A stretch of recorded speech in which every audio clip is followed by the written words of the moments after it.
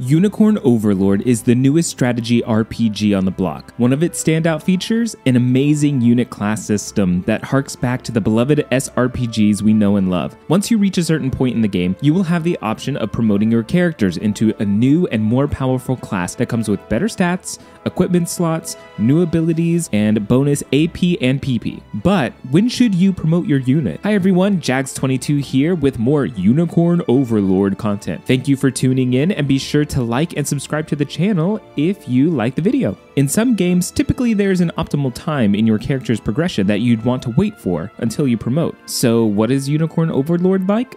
Well, I've got some good news for you. There seems to be no downside to promoting your units as soon as possible. Your experience gain remains the same, and since stat growths are static in this game, you'll simply have more stats for your level compared to a lower tier unit of the same level. Additionally, you'll gain an extra AP and PP alongside an extra accessory slot for being a promoted class. But I know what you're thinking. What if I promote too early? Will I miss out on anything? Well, fear not, my fellow tacticians. In Unicorn Overlord, promoting early won't leave you feeling like you've missed out on a crucial stat boost or abilities. You see, each promotion brings its own set of benefits, and the game ensures that you're adequately rewarded for your dedication to your units. Now, let's talk about the promotion process itself. It's not just a simple click of a button. It requires earning a renowned rank of B. You can unlock the promotion option by completing the first quest in Elheim. And here's the kicker. It takes anywhere from 25 to 50 honors per promotion, depending on the class, so you'll need to put in some effort to achieve that renowned rank and unlock the promotion option for your units, but trust me, it's worth it. So, what's my recommendation?